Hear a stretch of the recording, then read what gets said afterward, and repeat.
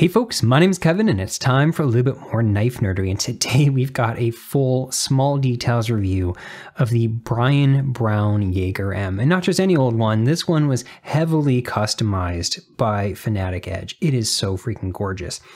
This is a production knife made by Reate, and it is based on a custom knife that Brian Brown made. And this particular one was sent to me by Brian Brown directly. He also sent me one of these Raptors to check out, and I said in the video for this just how incredibly surreal it is to be able to say that Brian Brown sent me these knives. I'm a tiny channel, and that he doesn't really know me, you know? So that's just such an incredible, both like trust, I believe these are his personal knives, but also just such a generous thing for him to do. So huge thank you to Brian for sending me these my way. I did get in on the production run of this one. The third batch is coming out in, I think he said April or May, but I didn't get in on this one. So this was a wonderful opportunity for me to actually get to try it out. I was a little bit nervous when I got in that production run pre-order on this because I didn't know if it was going to be too big for me. I didn't know if I'd like it in hand, anything like that. And it's a pretty expensive knife.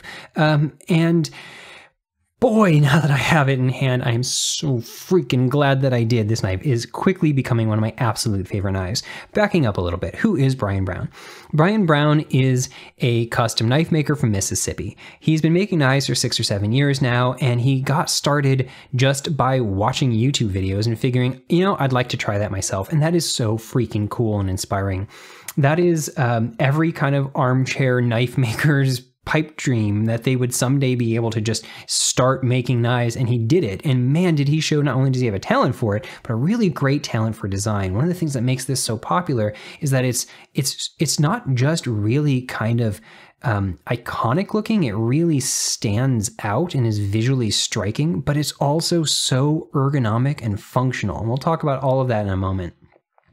The first run of production knives, he had his custom Yeager, and he made a mini version of that, a regular version, and I think an XL. And so the first time he did a production run, he did it through Wii. And when he did the second run, he did it through Reate. And he said in an interview by the way, if you want to go see a really great overview of him as a person and just how earnest and everything he is, go watch Bearded Gear's 3.5 hour long podcast with him. It's spectacular. But anyway, he said that the reason why he switched to Reate for the second run is not because anything wrong with we as a company or anything wrong with the versions that they made. It's just that he wanted to be able to do more different variations on a small batch size, and we didn't want to have that much variety at that low of production size. And he's a tiny single person shop guy, and so he couldn't afford to do the kind of numbers that we wanted for the number of variations that he wanted. So this is part from the second, I believe this has to be. This is from the second batch that was done by Reate. The third batch is coming out in April and May, like I said, and that's the one that I got in on. But even then and now, there's this other way that you can kind of get these, and that's through Fanatic Edge. This particular knife has been heavily modified by a guy named Andrew who goes by Fanatic Edge. My understanding is that he started as kind of a like anodization, sharpening, spa treatment-y kind of shop that you could send stuff in. I don't know if he still does that. He probably still does. But as he built out his capabilities, added stuff like mills to be able to do this kind of knurling, he turned it into a full-fledged knife shop. And so now he partners with folks like Brian, and when they do drops, he'll get an entire batch, not a big batch, but a batch sent to him. He'll do all of this really wild, beautiful custom work on it, and then sell these directly on his Fanatic Edge website. And I gotta say, holy crap, this is so well done. This is some of the cleanest, brightest, most vivid, just beautiful mod work I've ever seen. It's so good. So I've never handled anything from him in person before, and wow, holy crap. Okay, so let's talk more about this blade. This is one of the things that I absolutely loved about this knife. This is what made it such a me knife. I was worried at first that this was going to be too long of a blade for me, and that's because Brian talks about this as being a 3.5 inch knife. And I was really surprised, like, because when I had this in hand for first, if you see in my unboxing, I was like, oh wait, this actually feels way more me size than I was expecting. I typically like knives that are in the kind of the 3 to 3.25 inch. And so I thought 3.5 inch would be too big. The reason why that's happening is because of how we're measuring. So I talked with Brian about this, and he said the way that he's getting 3.5 inches, and sure enough, if I hold up to a ruler, we'll do it, is by measuring this full exposed blade length. And he said that that's how people told him he wants it measured. And you know, the thing is if you're going from a legality perspective, cops are allowed to measure however the hell they want. So don't hope that a cop's going to go from one part or another. They might just lay it across their palm. But yeah, if you measure from this part down here to this tip, you've got 3.5 inches. I don't normally measure that way. I normally measure from the front of the handle here, and partly that's because that kind of coincides with where I tend to hold knives and where I tend to have my hand. And so I think about blade length from the tip of the handle out, because that kind of gives me a sense more of like weighting and balance and stuff like that. And if you measure from here, this is only 3.1/8 inch. And that's much smaller. That is actually smack dab in the middle of that 3 to 3.25 inch range that I wanted. And so that's why in a pinch grip like this, this feels exactly the size I want. This is, in the end, exactly a me-size knife, and I'm so freaking happy about that. I talked to them all about this and made sure that this is indeed how they are going to be on the next production run too. It's not like they changed size or anything like that. So again, I get why you'd call it a 3.5 inch knife, but if you measure here, it's a 3.1/8 inch. Okay, so this grind, oh my God. Okay, I think it's going to show even better if I have it like this. Yeah, look at that. First of all, I have quite a few knives that have a hollow grind and then a swedge on top. And one of the side effects of that, and like one of the reasons why I get them, is because they create this really cool shape up here where it comes down in and then swoops down. And my God, I just think that looks so freaking cool. Oh, so what this is a very aggressive hollow grind. This blade stock is reasonably thick by my standards. It's not thick by like custom knife standards, and it's not thick by like beefy knife standards, but I'm the type of person that tends to buy knives that are, I mean, I buy like TRMs, and they're 0.09 inch blade stock, 90 thousandths. This is so much bigger than that. This is a much more kind of standard 4mm 0.159, like 0.16 practically blade stock. And when I see blade stock this thick, I tend to worry that a knife won't be slicey. But the way that you make a knife with that blade stock slicey is by putting a grind on it like this. This is such a good hollow grind. And also look at that machine satin finish there. Reate does really, really good hollow grinds. And this one is tall enough. This is 0.83 inches, that this thing comes very thin behind the edge and just stays thin for a really long distance. This thing comes to about 17 thousandths behind the edge. And if you look, okay, so like I cut with this Raptor. When I cut with it, this grind height, this is also a hollow grind here. And this grind height being just a little bit shorter, it's about 0.68 inches down here and 0.7 up there. It's not a big difference, but it's shorter enough that you do kind of feel that it hits at an earlier point.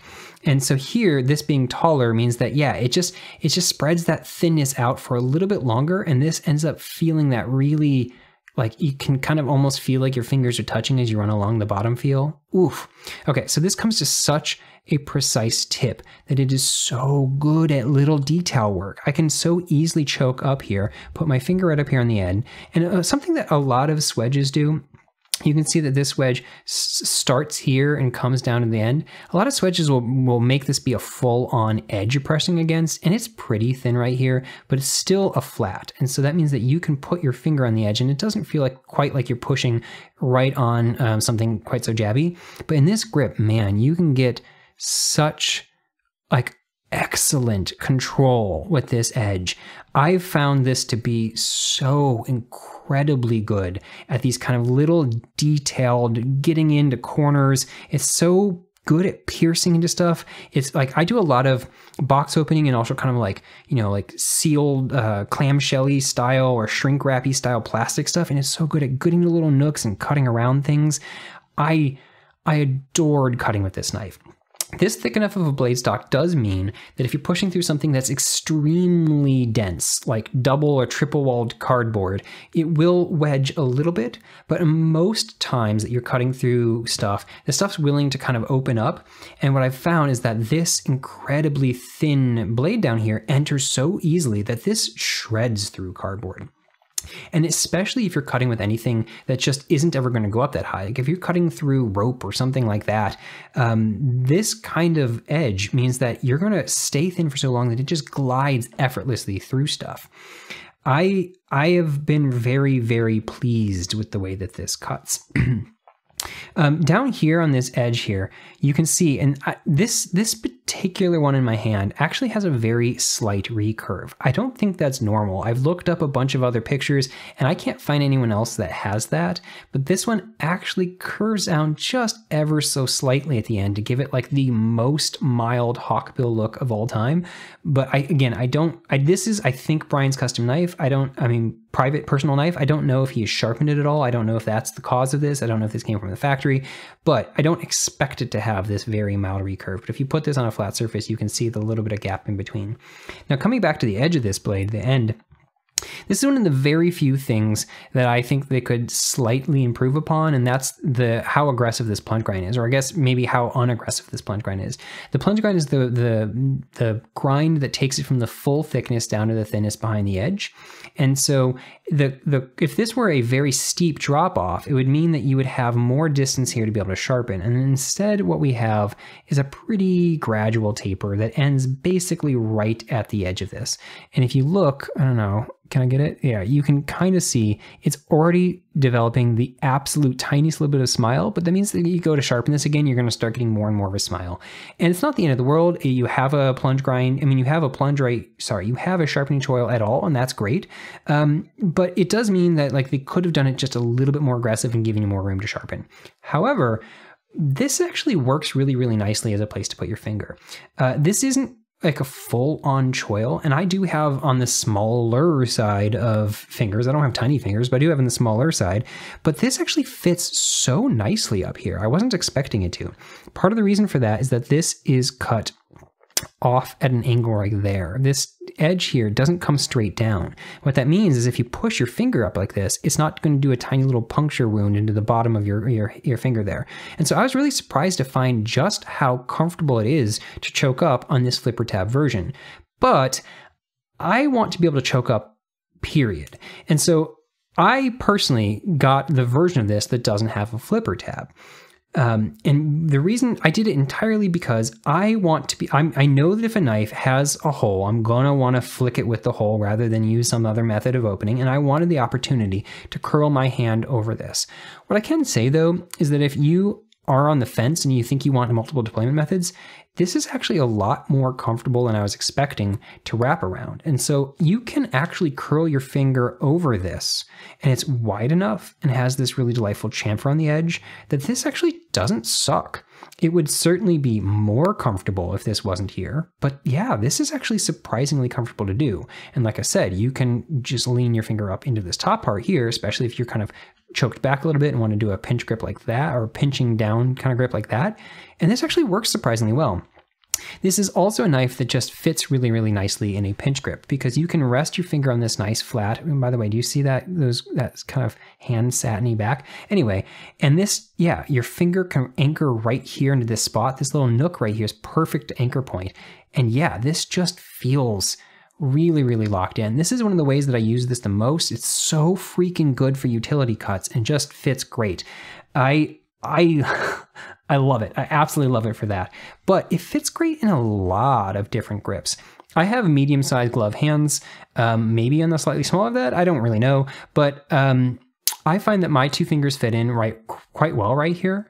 If I had bigger hands, I think it'd be fine to choke back and kind of fill up this whole spot and let your finger roll off the back. But for me, this feels fine. And being able to roll up on this means this feels really great too. And like I said, holding it like that, that feels really great. One thing you'll notice that there's no jimping at the top here, and I personally prefer that.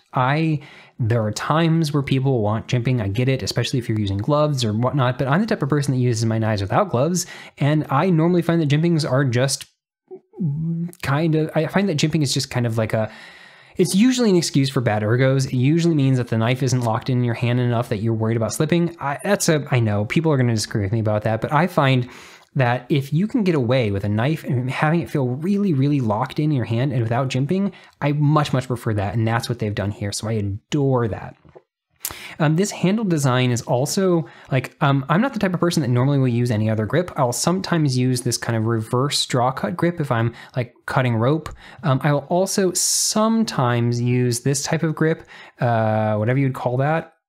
I don't remember. And if I'm like stabbing into like a bag of soil in my yard and pulling backwards, and I don't normally do these type of things, but this is really quite comfortable in all of this. And part of the reason why all of these, including this choked up grip, is so comfortable is because of this flipper tab design. It's lobbed off down here in this way that just means it doesn't get in your way anywhere.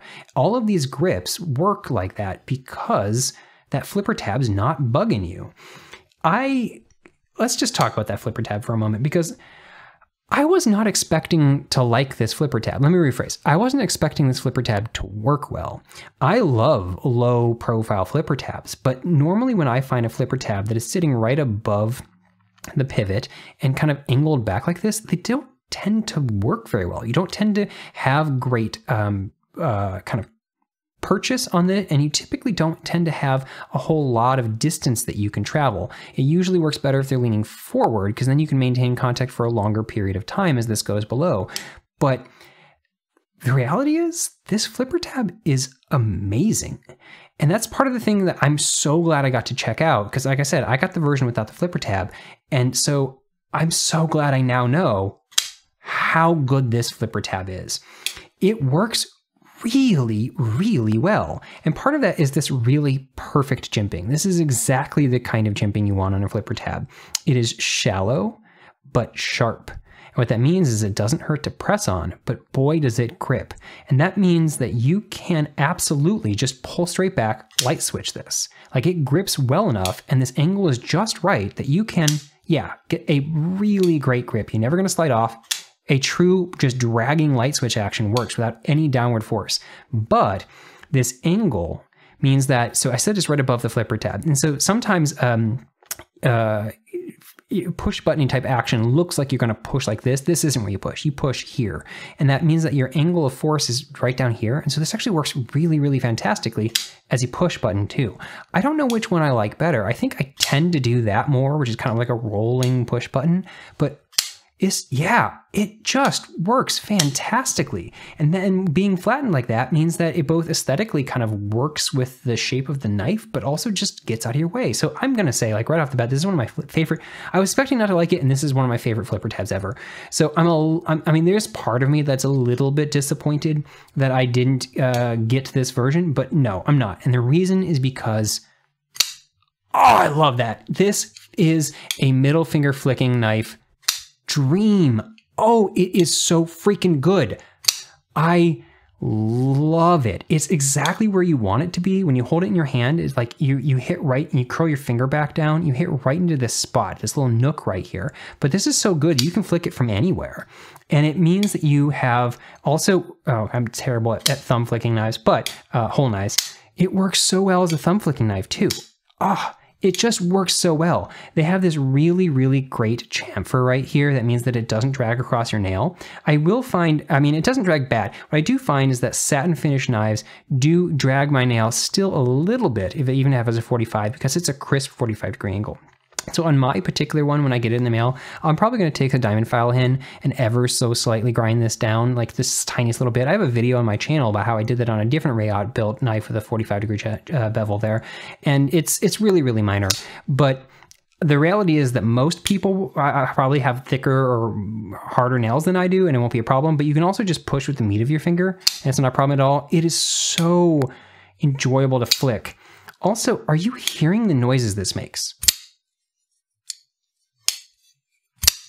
I love the sounds it makes. Part of what that's going on here is that it just has this really good click into place thing. It's got pretty early detent engagement. We'll talk about that in a moment, but that means that the clicks that you get are pretty close together. And so you don't hear like the click click like you do on some. It's a very kind of almost singular click thing that's happening. And then the other part of it is that this blade is so thin that it just tings, it rings in this really delightful way, like a tuning fork or like a bell. And when you combine them together, you get this really, really nice kind of almost mechanical ratchety sound. It just, I'm telling you, it's one of my favorite sounding knives. It sounds very industrial, very mechanical, very just, ooh, very present. If you're a person that likes knife sounds at all, I'm telling you, this one, so good on that front.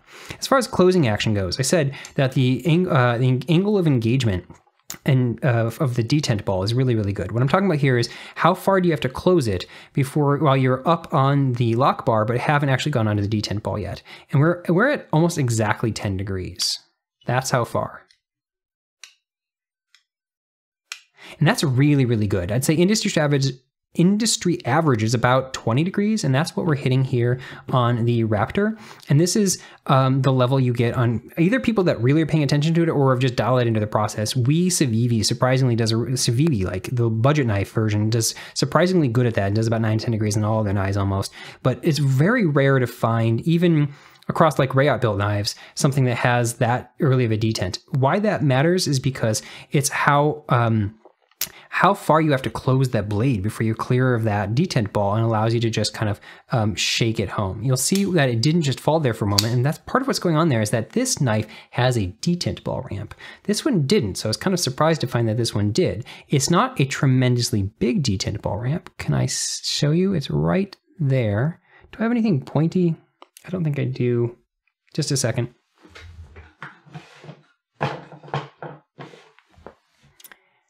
Yeah, it's right there.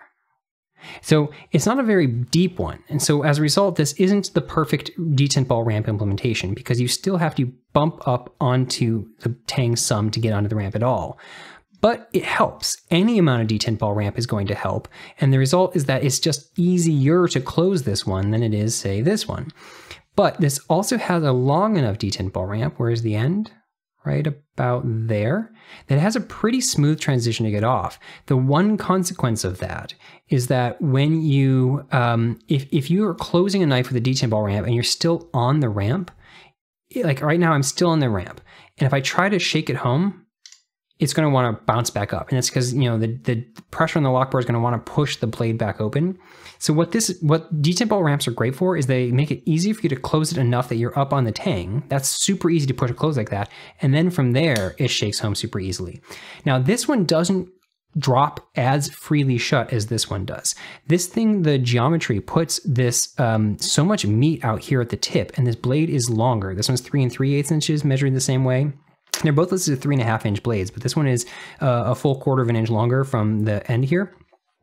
And as a result, this one has more length and more meat at the end. So this one, man, this one just like truly falls free without, you know, any coaxing at all. This is like an actual free fall of its own weight knife. And this definitely is not. This is one of those ones that is like a little bit shake, but it's so smooth and effortless. And if you're trying to close it, like, it closes super duper easy.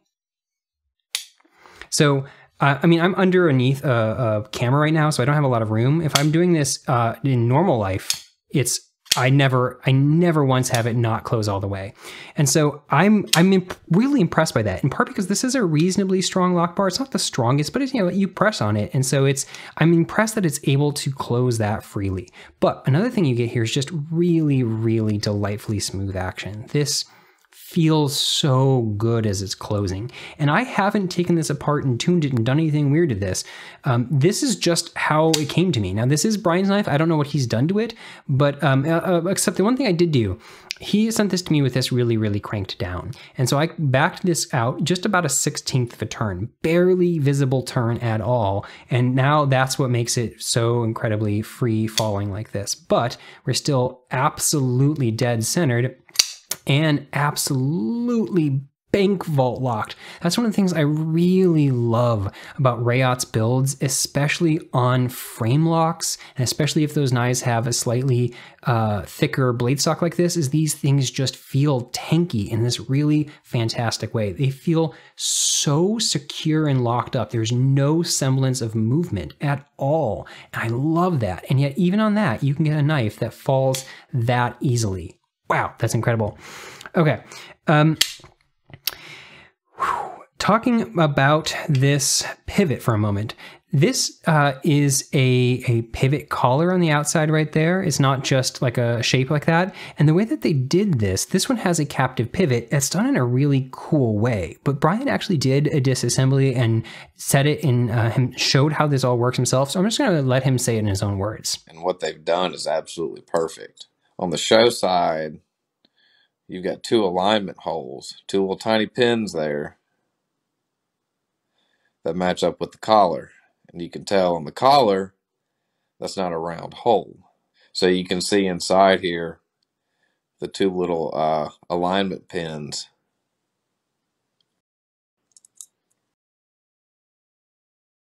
They pop down into the frame, and then they've got the square hole in that pivot collar, which matches up with the bottom of the pivot here. So that way it's got that machined square on the bottom. And then that way whenever you line it back up, it all just pops down in there. Has very little wiggle. That way it's a lot easier to disassemble these than having it all flush and just free spinning. Yeah, that's really neat. That's one of my favorite ways that you could do that. I love when something about the show side itself is what's keeping it captive. It's so much nicer than when it's a D shape all the way through, because then gunk can get in that little nook and that cutout of the D between the blade and the pivot. And it's also nicer than the kind that's a D shape just on the other end. That's my second favorite, but that means that you have some kind of alignment issues on the other side. This style is so good because there's only one way you can go in, and you have no concern about wiggling things around on this side to get a line up, and it all just works. Everything is just perfect. So this is my absolute favorite kind of pivot. So moving back here to this back spacer. This is so cool. This is one of the things I think is really, really nice about this knife. And it's just a really cool added touch. It's crowned the entire way. It feels so nice, and it looks just really, really classy. The one thing that does make me wish is that this was a crowned spine. I actually love this spine exactly how it is, but if it were a crowned spine, it would really kind of just tie in thematically this whole way. I think that would just look really, really nice. So I don't know if he'll ever think to do that or agree to do that, but that'd be something I think would be really cool to see in the future. It also, though, works nicely as a guard for the finger. This is one of those things where you can slide your finger in your pocket around to get it, like your keys, your wallet, or whatever you have in here. Probably not keys if you have a beautiful Anna job like this, but whatever you're up against, if this is in the back of your pocket, yeah, you're getting nothing. No possible exposure to that blade edge right all. And I love that. That's such a good design. Moving back here to this show side, the clip side here. First of all, let's look at that. I love that. Did you notice earlier that there's just no markings on this blade whatsoever? I adore that. I hate billboarding on knives. I think it is such a detractor. And when you have a knife that is so striking in its angles like this, anything that detracts from that would just be really, really sad. So I love to see the maker's mark hidden down here in this little crevice. I think that's just a very elegant, clever way of hiding it, but still having his cool logo on there for people to see. Now, it's right next to this clip, and the clip design is very similar to the kind you'll have on the Raptor over here. Now, one thing I love is that they are aligned with the flow of the knife. So like on the Yeager, it's a straightforward knife, and so it's a straight aligned clip. Over here is a swoop up back, and so it's a swoop up clip. I think that's just really ties it in. At first, I thought that this swoop down didn't quite match with how angular the rest of the knife is, but it actually really perfectly echoes this swoop right here. In fact, it might even be the exact same curve, and so that actually does work really, really nicely. One thing I wish that he did differently on this clip, and heck, maybe he will for the next ones, but probably not, that he did instead do better over here is spread that clip distance out a little bit. If we look at the contact pad, you can see that on this one, it is a single point right there. Now, it's not like a single point this dimension, it's this whole width right there, which is great. But over here, he's spread that out to be just a little bit longer of a contact distance. And I really like that because I find that when it's a pad rather than a point of contact or like a line of contact, that when you have good clip retention like this just slides in and out of your pocket just a hair easier. But this clip does work really, really well. I just find that, yeah, it's just a little bit more likely to bunch up your especially if you're wearing like thin, flexible something like, I don't know, like just thinner pants. It's slightly more likely to bunch up on this than this, but this is still an extremely well-functioning clip. I will say I would rather it be deep carry. I'll always rather it be deep carry.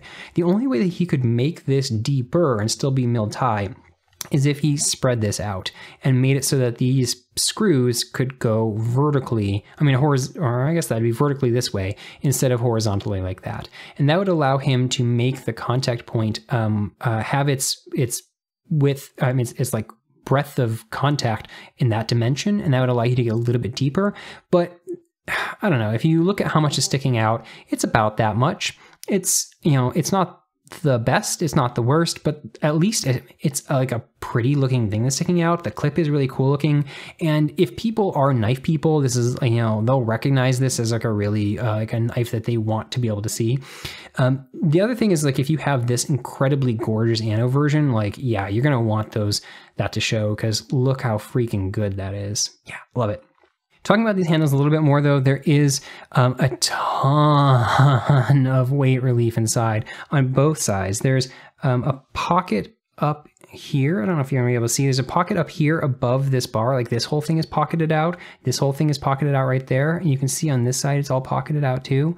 And he showed in his disassembly that even on the versions that are inlaid, those still have pockets in them that are making them lighter. And that's so freaking cool. Part of what that does, though, is it helps you balance this knife. And if you look at where this balance point is, it's right at the front here. And that is precisely where you want it to be in this standard grip. What you want on a knife like this is to have your balance point right at your index finger. Then you want the weight of the handle to be distributed evenly in your hand. And what that means, if that's your balance point, then the knife feels nimble in your hand. If the blade is too heavy, it's going to feel like it's swinging back and forth. If the handle is too heavy, then you won't feel the blade as it's moving. You won't have a sense of where the tip is. But when it's like this is absolutely perfectly balanced. This is a little bit on the heavy side of knives that I carry. This is not heavy at all. This is, but I'm, again, used to like TRMs that are 2.5 ounces. So this is 4.26 ounces. But what you're getting here is a distribution of that weight that makes this not feel heavy in your hand at all. A lot of people are going to scoff and say 4.26 ounces isn't heavy, period, and I agree with you, it's not. But I've complained about knives that are in this weight before if they weren't distributed in a way that felt good. Sometimes knives that weigh this much can feel heavy because like it'll be like too long of a tube, or just the weight will feel weird, like the weight will be concentrated in the back, and the entire thing will just feel odd in your hand. This doesn't do that. This takes that weight and makes it feel so incredibly intuitively, you know, like just nimble in your hand. I love that. The last thing I want to talk about with this handle, and actually kind of finishing in general, is that there are just these delightful chamfers everywhere. All of these edges have been chamfered off and have really nice edges. There's this chamfer that runs along this inside here. So this is all smooth. If you are using this flipper tab version, you come down like this. This is a smooth surface to land on. It feels really nice. And yeah, there's just these great edge surfaces everywhere. This is a knife that feels really good, but it does stand out compared to the Raptor. The Raptor has this very curved, kind of melty feel to it that feels very smooth and riverstony in your hand. This is definitely angular, and I mean that's fitting the design. The blade shape is echoing like these curves back here and make it so that this, like this, you'd want this to have these kind of hard edges, but even though they're hard edges, they're not sharp edges. That's one of the things that you get from someone like Reate. They're able to do these kinds of crisp edges without them being sharp, and it's just, it feels so nice in your hand. There's such easy lock bar access here in that disengaging. That whole bevel here means that you are able to push your thumb in so well. You're able to get in on both sides, and it's just so easy to push that over. And that just, yeah, everything about this just feels great in hand. So I think where I'm landing on this, like my final thoughts, is that I am in love with this knife. Like, I hoped I would like it. Aesthetically, I knew I liked it, and I was worried that it wouldn't fit my hand. That was my only real concern, is that when I heard it's 3.5 inches, I thought it might not fit me. But oh my God, this feels perfect. This is... I've only had this knife for a little over 2 weeks now. Brian lent it my way and said I could keep it that long, which is great. And this has already one of my absolute favorite knives I've ever handled.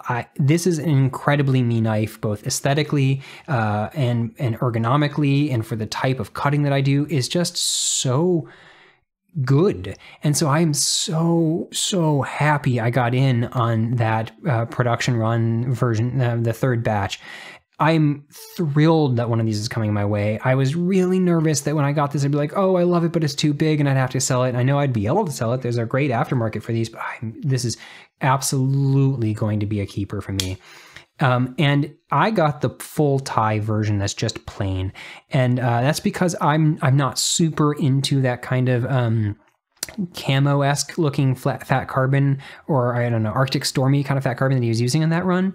I would have loved the paper micarta, or whatever it's called, I forget what it's called, version that he did as an exclusive for his Facebook group. I would have loved to have gotten that, but I'm very happy with the one that I did. But I will say, if you can score one of these ones done by Fanatic Edge, it wow, the finishing work is spectacular. And this color scheme, green, you don't see green very often in knives. So having this green and gold together, this is like the perfect kind of, I don't know, St. Patrick's Day-esque knife. This is, wow. Yeah, this is fantastic.